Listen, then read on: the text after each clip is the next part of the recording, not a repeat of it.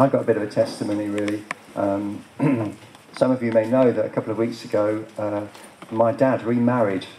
You know, it'd been 2 years since Mum died, and Dad found somebody else, fallen in love with someone else, and was getting married, and asked me to do the ceremony and to preach at his wedding.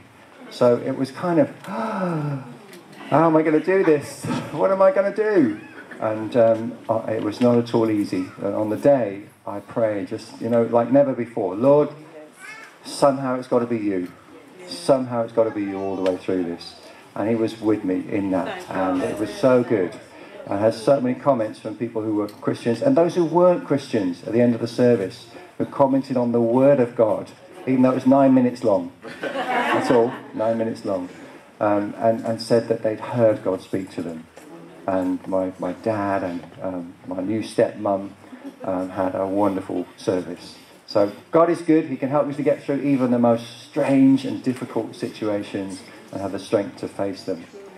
I spoke then on 1 Corinthians 13, first letter that Paul wrote to the Corinthian church, in chapter 13. And I'd just like to give you a little bit of that, because while I was preparing, I was thinking, wow, there's so much in here. And Edwina said to me, you've got 10 minutes. It's a wedding. So I had to leave it all out. And I was thinking, there's so much for Beacon here as well. Well, we'll try and do another 10 minutes now. 1 Corinthians 13. And I just want to say in summary, and I'll come back to this maybe some other time on a Sunday morning, that this passage is not all about necessarily marriage love. It wasn't written to a couple who were getting married. Paul was writing a letter of rebuke to a church that had lost its way. A church that seemed on the outside to be really full of life, to be full of all the spiritual gifts and everything that you could ever think of in a church that you would say, wow, that church is dynamite. I've got to be there because God is there. But he was saying, on the inside, there's something missing. Where it really matters, why you're doing stuff and how you're doing stuff. The whole point, the whole reason for why you're there, you've forgotten it. You've forgotten. The whole reason why you're there is is love, basically. Is both to know God's love for you and to act out of love in everything that you do for other people. Why did God send his Son into the world? For God so loved the world that he gave his one and only Son. Whoever believed in him should not perish but have everlasting life. That's the message we've got, isn't it? But somehow they've forgotten to show that love to each other and to extend that love to the community that they were in. We can talk about that forever, but I want you to focus on this passage. So I don't know if we can get it up on the screen, Joseph. 1 Corinthians 13. 1 Corinthians 13. We'll read it together, and we'll have a very short comment, a challenge for us this morning.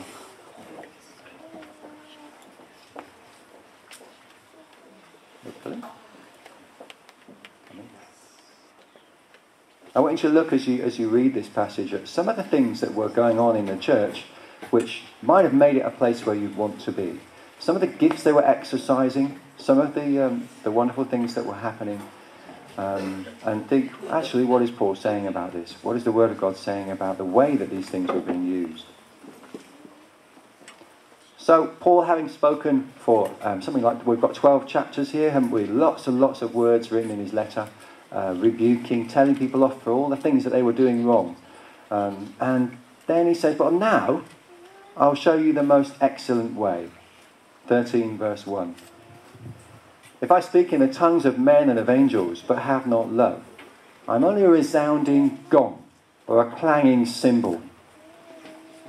If I had the gift of prophecy and can fathom all mysteries and all knowledge, and if I have a faith that can move mountains but have not love, I am nothing. If I give all I possess to the poor and surrender my body to the flames but have not love, I gain nothing. Love is patient. Love is kind. It does not envy. It does not boast. It is not proud. It is not rude. It is not self-seeking. It's not easily angered. It keeps no record of wrongs. Love does not delight in evil, but rejoices with the truth.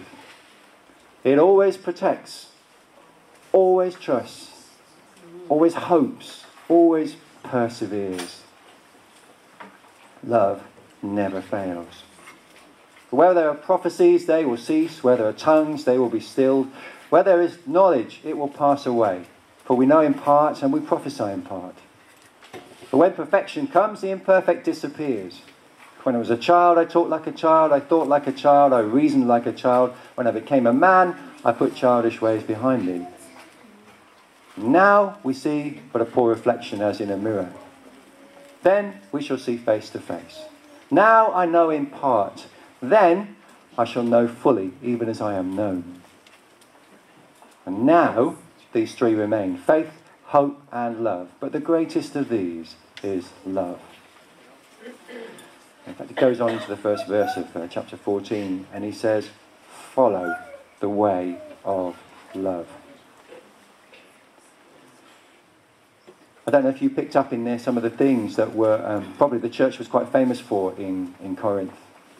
Anyone pick up any of the gifts and things they were doing and saying that would have been quite spectacular, encouraging, wonderful? Anybody? Prophecy? Yeah, there's lots of prophecies going on in the church. Anything else?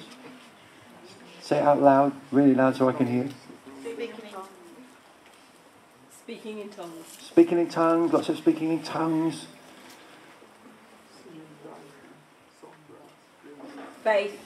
Faith, thank you. Lots of faith, faith that can move mountains. People who have stood up and said, yeah, you know, we can do anything in God's name. I can do it. Things were happening. Things were happening. People could do stuff. People have... Well, not a lot. Not a lot. I think they've forgotten that one. That's the one we need. But yeah, they were having the gift of knowledge so that people could understand what God's plan for salvation was, God's plan for the world, the things that God revealed about other people's lives that they've never known, in order to sort them out. Knowledge, scary thing. All sorts of gifts like that were being exercised. But all Paul says is, look, without love, these things are just like just a cymbal being played on its own. That's one of those cymbals for me, Sean. Yeah, see, it's just like that. That was a really good example. Really good. Yes, you can have all these... That's not what you have when you've got guitar fingers. But just like that. It was an awful noise, wasn't it? Terrible noise, any drummers there. Terrible, awful. Yeah, or Paul talks about a flute or a harp or something else in the next chapter. Other instruments, just playing random notes. It says when you have these great things, but there's no love, they're nothing. They're just an annoying noise. That's all they are. They actually don't mean anything. And he looks forward to a time when all these things will be gone. Because all these things bridge the gap between the unseen and the seen. And one day we will see God. One day we will see Jesus Christ. One day there'll be no need for all those things.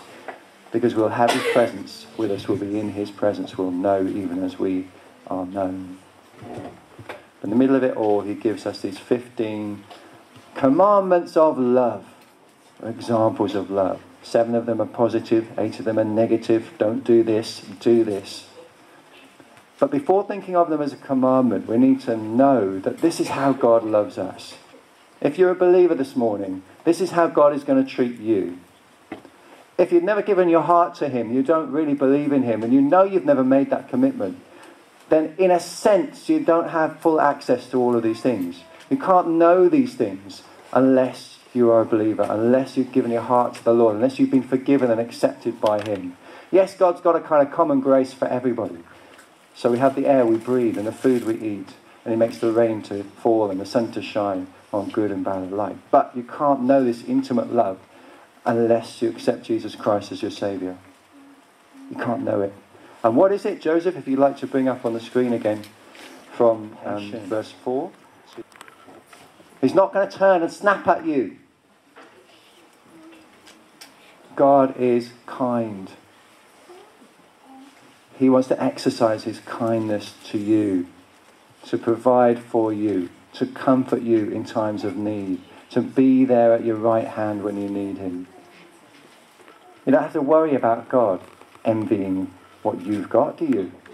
God doesn't envy? No way. He doesn't need to. He's not boastful, like a friend who suddenly turns against you and tries to put you down. And he's not proud. He's not rude. And he's not self-seeking. He is self-giving all the time. He's not easily angered with you. He's not. He really is not. It's going to take a lot, an awful lot, to get him angry. Because you've been forgiven and covered by the blood of Jesus. And his word says that he's forgotten. He does not call to mind our sins anymore. It's not that he doesn't know about them, he knows what you've done, but he's not going to call them back. That's what this verse is talking about. You know, we keep a record in our minds of what people have done to us, and we're prone to bringing them back up as a kind of weapon to knock them over the head with them at a time when they have done something else to us. And you remember what you said? I remember what you said in 1976. You called me a pig. That's what you're like. It's like, okay, now God doesn't do that. Hallelujah. All right, he doesn't do that. You're free. Those things that you've done, the mistakes that you've made in the past, even the really terrible things, God's not going to bring them up before you again because they've been wiped out. They've been blotted out. Your sins have been blotted out. As far as the east is from the west, so far as he cast our transgressions from us. Okay, that's really, really important because sometimes we look back at our lives and you know what Satan does? He says, remember what you did. Remember how you behaved. That's who you really are. And actually, Jesus says, no, I don't remember those things. I'm never going to bring them up for you again. They're gone.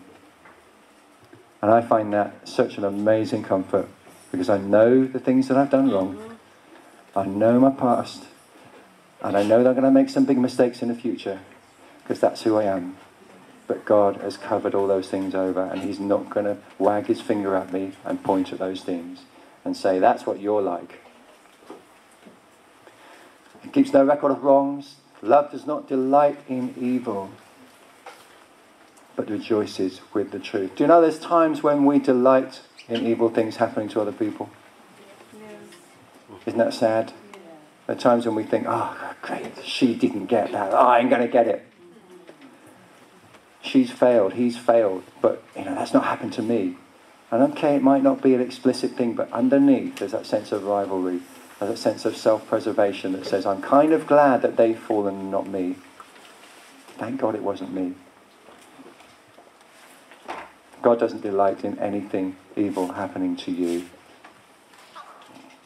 He is, as Jesus was and demonstrated on earth, in his physical life, he is upset, he is sad when things go wrong for you. He's moved to compassion when things go wrong.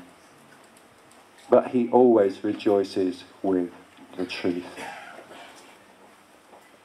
He is always looking to see you moulded into the character and the maturity and the character of Jesus Christ.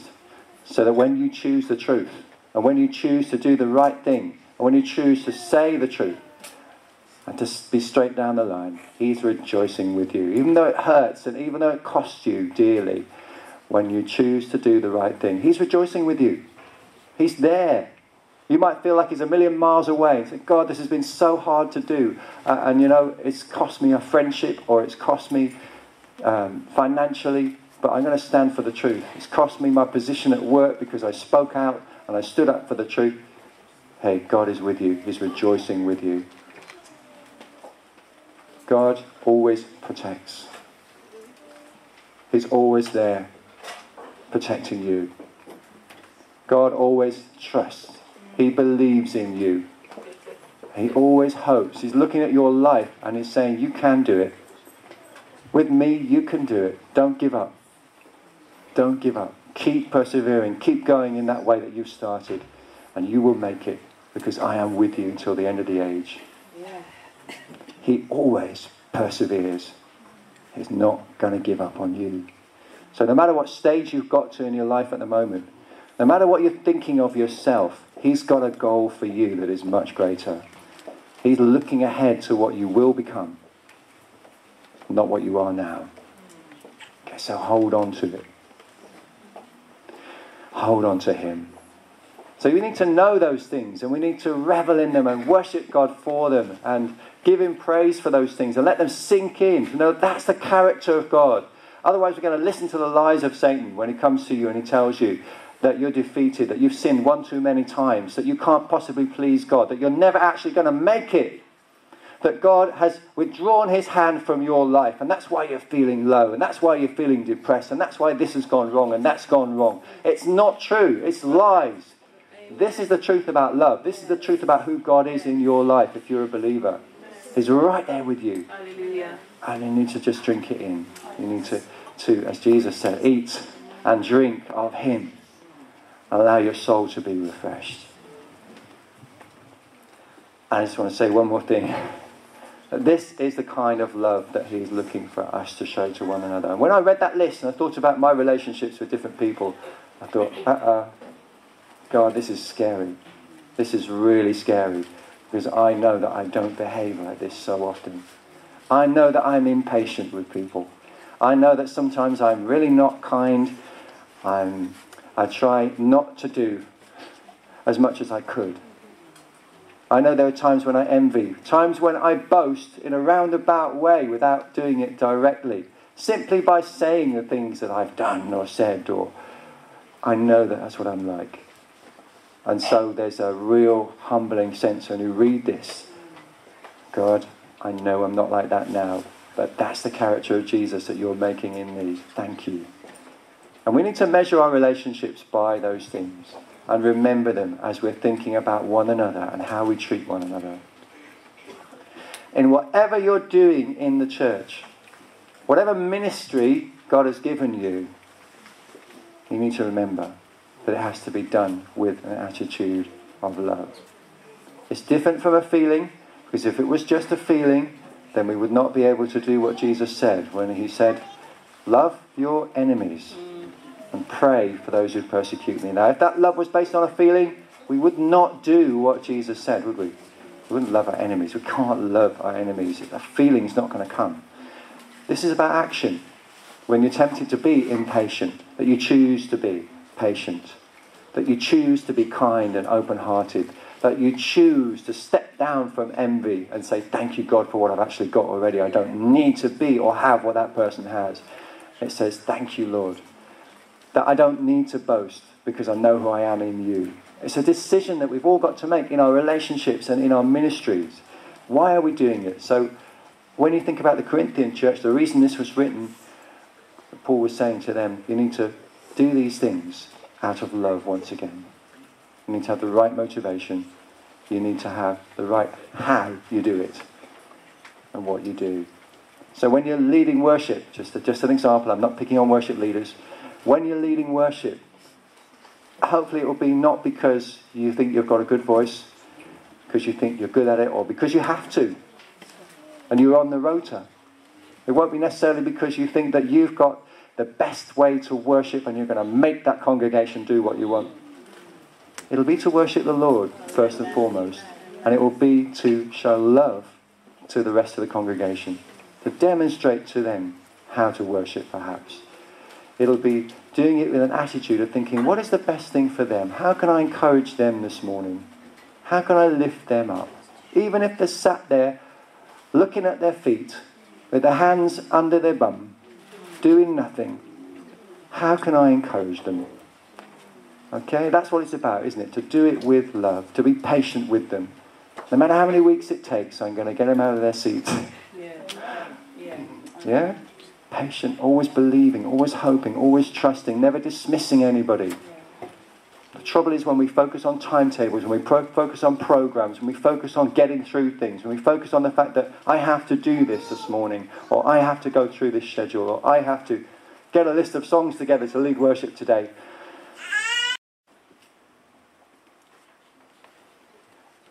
Oh God, you are truly awesome.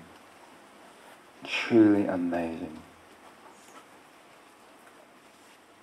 We would say with your word, what manner of love is this, that we should be called children of God.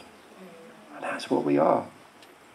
That's what we are. All those who've trusted in you, who've trusted in the blood of Jesus poured out on the cross for forgiveness, and have repented of their sins and come before you with a humble heart. You have accepted and you have demonstrated and will demonstrate this kind of love day in, day out. Thank you. Thank you that the past is washed away, the old is gone and the new has come. Thank you that your promises stand, that until the end of the age you will be with us, that you will never let us go. Thank you that your promises stand, that you will always protect, trust, hope, persevere with us, week by week, year by year, as the years go by. You are faithful. Oh Lord, I pray this morning that you would remove from our minds and our hearts the lies of the enemy, and that you would set us free in this knowledge of your love. Oh Lord, I pray that this knowledge will be deepened, that we would experience and know, and that we would turn in worship to you because of these things. That our souls would truly be satisfied, as with the richest of food, in knowing your love. And that in knowing that love, we would be able to apply it to one another. We pray for every area of ministry in this church, Lord, that it will not take place for any other reason but to serve you and to love one another and to love those that you're calling us to outside of the church in the community. Father God, take us away from performance. Yes. Take us away from trying to look good in front of one another. Yes. Take us away, Lord, from jealousy and envy. Take us away from irritability and impatience, and teach us to trust. Teach us to persevere. Teach us to love and to hope in one another, and to see what you see when you look at our hearts. Lord, in our relationships with each other and with our families and our friends, we pray that these things will become more and more the pattern, that today as we go, that you would just teach us even one thing in each of our relationships, Lord, that we can put into practice to show one of these qualities, to be like Jesus. Father, thank you for your mercy and your grace, because you know that we cannot do this without you. Love is all these things. Love is hard. It took you to the cross. Love is hard. It meant nails through your hands. Suffering hour upon hour. Humiliation. Pain. But also the glory of resurrection. Of knowing that you had bought salvation for us. Thank you that we are now the apple of your eye. We just want to live like it, and we want to know your character in everything that we do. We pray this in your name. In the name of Jesus. Amen. Amen. Amen. Oh God, you are truly awesome. Truly amazing. We would say with your word, what manner of love is this, that we should be called children of God. And that's what we are. That's what we are.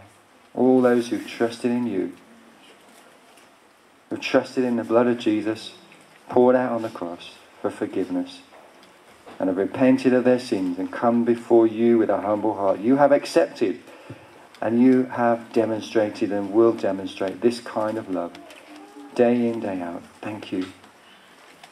Thank you that the past is washed away, the old is gone and the new has come. Thank you that your promises stand, that until the end of the age you will be with us, that you will never let us go. Thank you that your promises stand, that you will always protect, trust, hope, persevere with us, week by week, year by year, as the years go by. You are faithful. Oh Lord, I pray this morning that you would remove from our minds and our hearts the lies of the enemy, and that you would set us free in this knowledge of your love. Oh Lord, I pray that this knowledge will be deepened, that we would experience and know, and that we would turn in worship to you because of these things. That our souls would truly be satisfied, as with the richest of food, in knowing your love. And that in knowing that love, we would be able to apply it to one another. We pray for every area of ministry in this church, Lord, that it will not take place for any other reason but to serve you and to love one another and to love those that you're calling us to outside of the church in the community. Father God, take us away from performance. Yes. Take us away from trying to look good in front of one another. Take us away, Lord, from jealousy and envy. Take us away from irritability and impatience, and teach us to trust. Teach us to persevere. Teach us to love and to hope in one another, and to see what you see when you look at our hearts. Lord, in our relationships with each other and with our families and our friends, we pray that these things will become more and more the pattern, that today as we go, that you would just teach us even one thing in each of our relationships, Lord, that we can put into practice to show one of these qualities, to be like Jesus. Father, thank you for your mercy and your grace, because you know that we cannot do this without you. Love is all these things. Love is hard. It took you to the cross. Love is hard. It meant nails through your hands. Suffering hour upon hour. Humiliation. Pain. But also the glory of resurrection. Of knowing that you had bought salvation for us. Thank you that we are now the apple of your eye. We just want to live like it, and we want to know your character in everything that we do. We pray this in your name. In the name of Jesus. Amen. Amen.